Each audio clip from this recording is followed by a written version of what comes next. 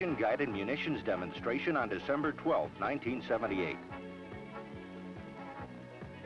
Many civilian and military dignitaries and representatives from national and local press were transported to Cedar Site for the showing. The purpose of the demonstration was to show the American public through the press the effectiveness of U.S. laser and video-guided weapons systems, some of which are still developmental.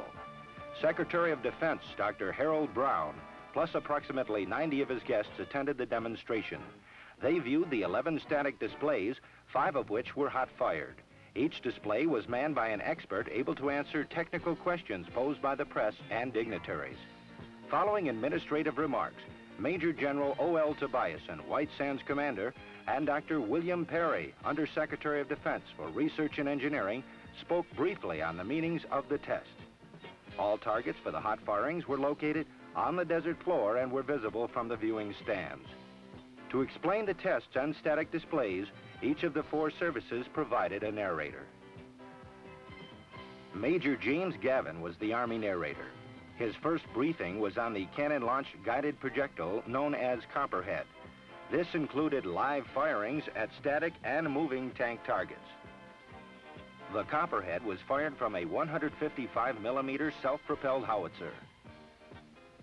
The first target, a stationary M47 tank, was located 3 miles from the firing point. The laser designator, which guided the projectile to target, was in front of the viewing stand.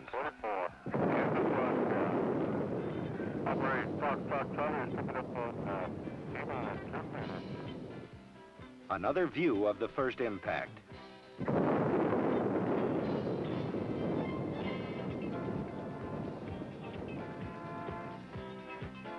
The laser designator locked on the second target, a moving, remotely piloted M47 tank. 2, 1, 0.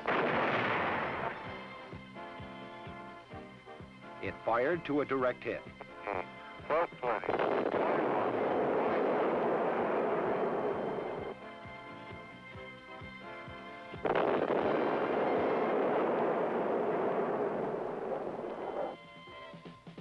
The next PGM demonstrated was the TOW, or tube-launched, optically tracked wire-guided missile. The TOW was launched from a Cobra attack helicopter. This Cobra was part of a 5-helicopter tank-killing team on hand. The TOW target, a stationary tank, suffered a direct hit.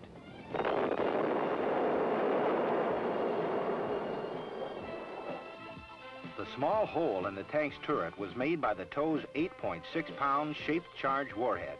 This relatively small hole is more than enough to knock out a tank. Other Army systems discussed included the Hellfire and Stinger missile systems. The Air Force narrator, Captain James Site, briefed 3 PGMs. The first was the Air Force Maverick, an air-to-surface bomb used against small, hard targets like tanks. The first Air Force system to be demonstrated was a GBU-15 with a television guidance system. The target for the GBU-15 was a vehicle representing a radar van. It was protected by a 7-foot dirt embankment. To record test data, optical instrumentation was used. An Air Force F-4 aircraft flying 150 feet above the ground at a speed of 580 knots approached the target. At the launch point, the Phantom pulled up into a shallow climb and released the GBU-15. At launch, the weapons systems operator in the aircraft had not yet acquired the target. As the bomb climbed to altitude, the weapons systems operator began to search for the target with the GBU-15's television picture, which was data linked to the aircraft. Once the target is located, all the operator had to do was keep the crosshairs on his display unit on the target. The data link enabled the bomb to adjust its course to the target.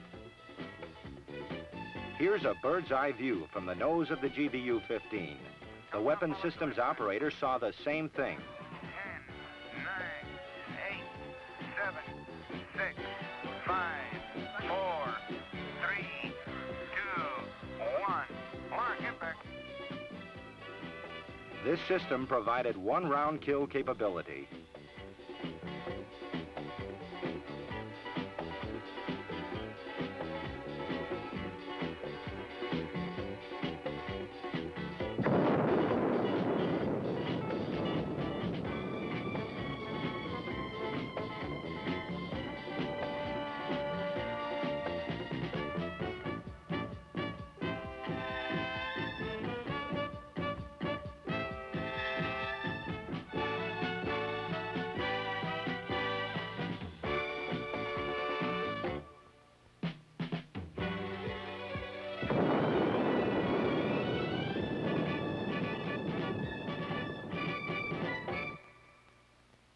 But GBU-15 successfully found its target.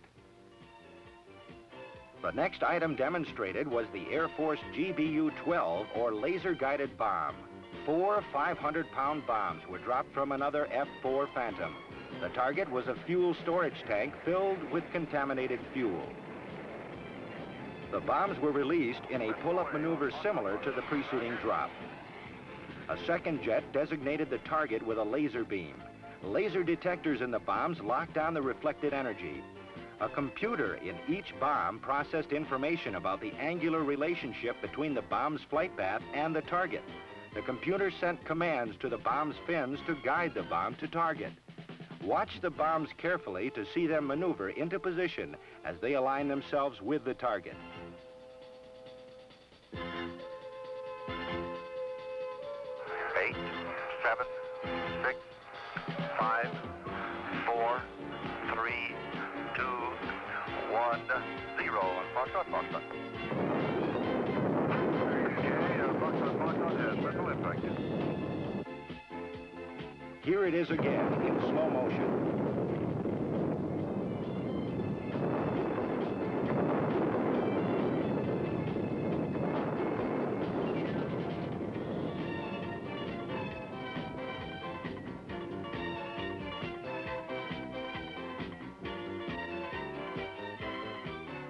The Air Force calls this a shack, or destruction of target.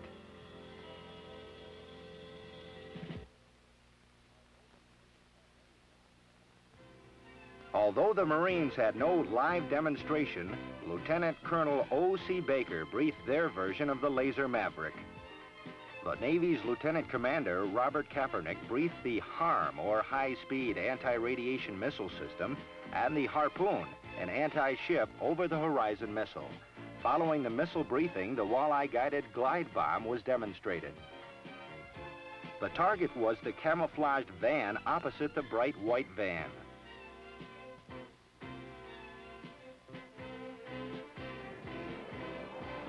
Using the mountains as a screen, a Navy A-7 jet approached the target. In a move similar to the Air Force's, the Navy jet performed a pull-up maneuver while dropping the 2,000-pound Walleye. A second A-7 used its TV data link to follow the flight path of the bomb. When a course change was needed, the second aircraft's pilot readjusted the crosshairs on his video display unit. The bomb consequently changed its course to glide toward the target.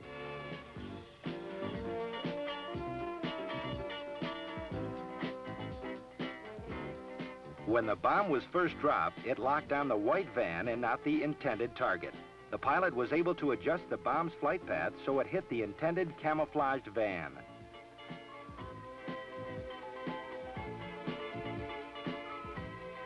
Count follows to missile impact. 5, 4, 3, 2, 1, 0. Target impact.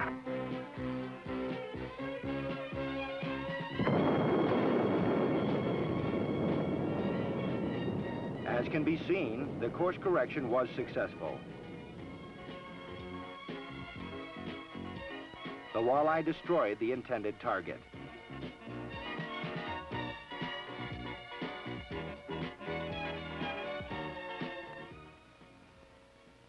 Following the demonstration, the Secretary of Defense held a press conference outdoors at Cedar Site.